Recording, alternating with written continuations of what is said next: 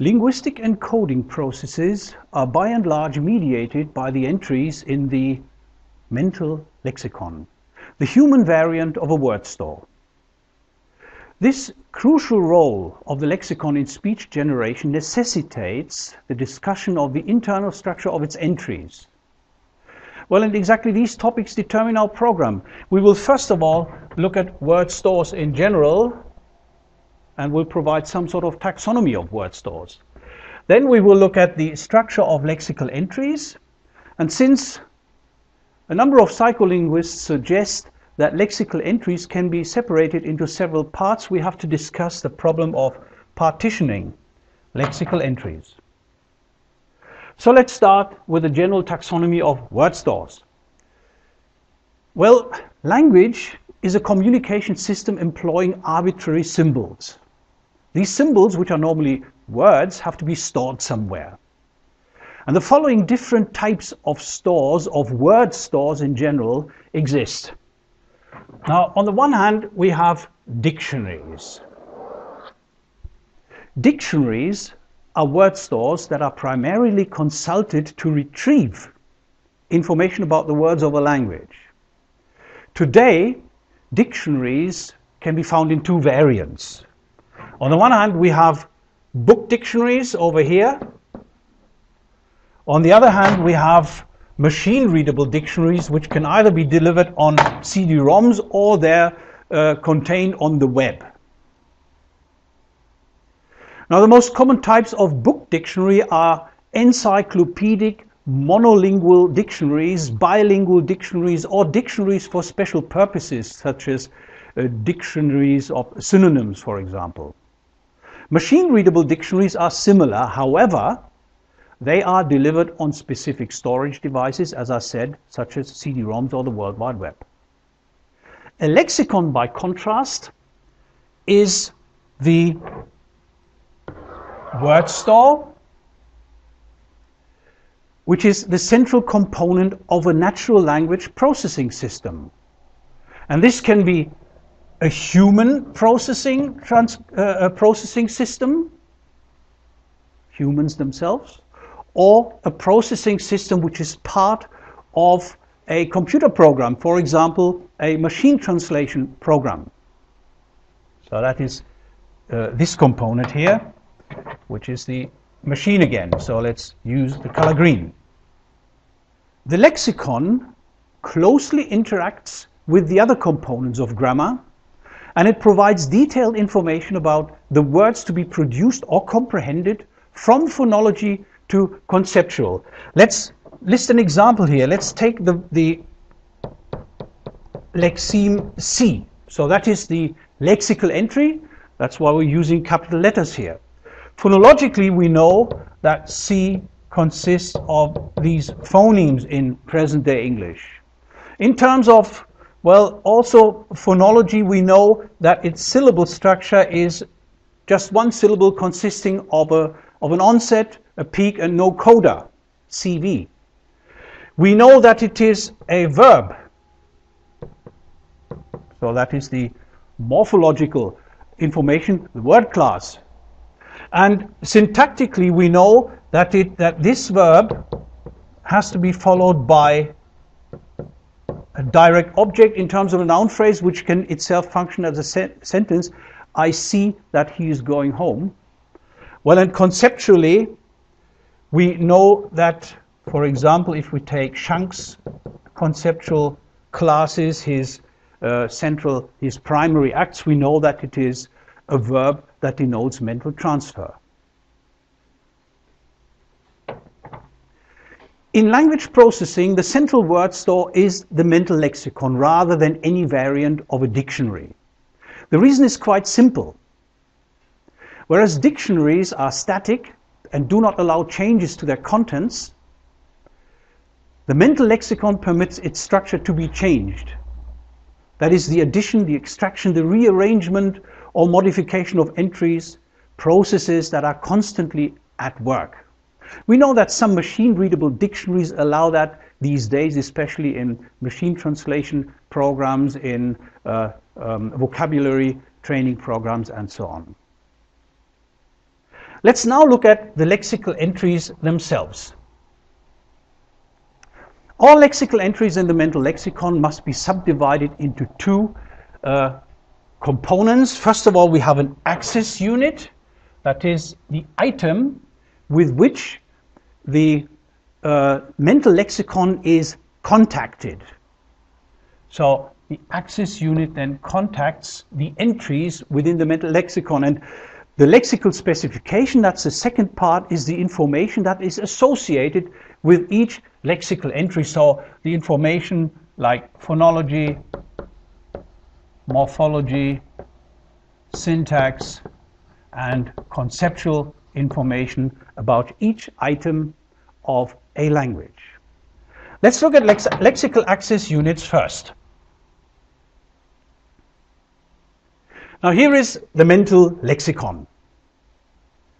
An important issue in lexical processing concerns the nature of representation with which the mental lexicon is activated. For example, in the process of linguistic encoding, language production, the lexicon is normally accessed by this sort of representation. So this is language production.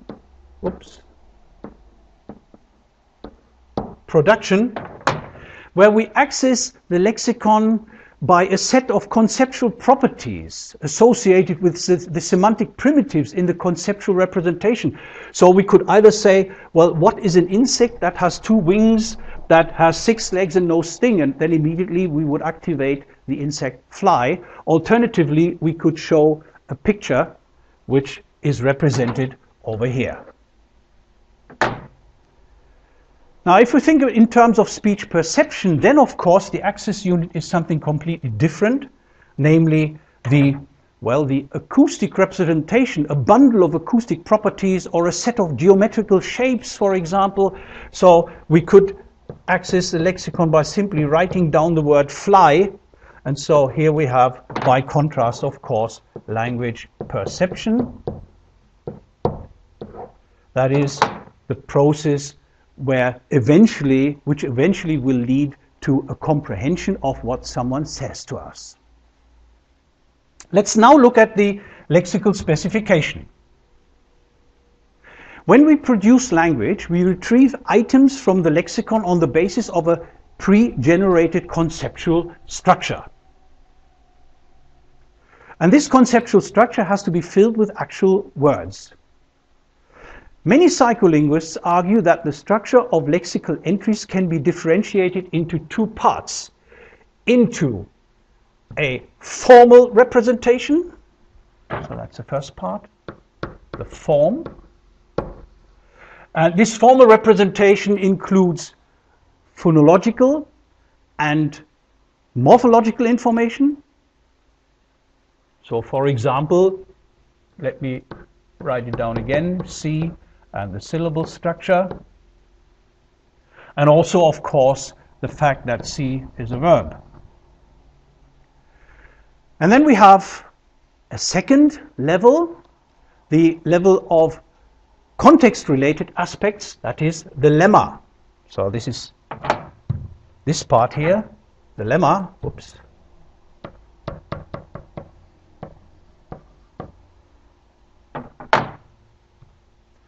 And the lemma is associated with aspects like syntax, the conceptual representation, and semantic information. So aspects like, let's say, in this case we have the fact that C is a verb, which requires an object, so typical subcategorization frame, or a conceptual representation in terms of a primitive, which requires some arguments, but that is not represented here. Form-related aspects and lemma are linked by a lexical pointer. So there's this linkage here, this lexical pointer. But is this sort of separation of a lexical entry into form and lemma really legitimate? Well, that's a question that has been discussed in psycholinguistics for some time. Well, even though this partitioning of a lexical entry, this sort of borderline here, even though this partitioning is still very much an open issue, a number of arguments can support this subdivision. For example, language production phenomena. They particularly provide evidence that the retrieval of formal aspects from the lexicon can be independent of lemma-related aspects. One piece of evidence, for example, comes from a very well-known phenomenon, the phenomenon of where you have something on the tip of your tongue. Well, this is what happens. You know and then you're thinking of the word, you know and you have everything in your mind. You can see the object in front of your eyes. You know the concept already. You even know the syntax because you're saying something. You know and you know you must express a noun phrase. So you have it on the tip of your tongue. In other words, you have accessed the syntactic and conceptual components of a lexical entry without having access to its phonetic components, without having access or without being able to pronounce it. This tip of the tongue phenomenon supports the subdivision of lexical entries into form and lemma. And then of course we have speech errors. Some speech errors are closely lemma related, some of them are form related. Just count the number of speech errors are produced within the last 15 minutes and then you know how legitimate the analysis of speech errors is to support this subdivision. Well, this way of partitioning the lexical specification of an entry is not undisputed. There is evidence from the study of language disorders, for example, that some patients maintain phonological and syntactic knowledge about lexical entries in the face of a severe breakdown of semantic knowledge. So in other words, they have then access to this part of the information and to this part, so they're crossing the partitioning boundary.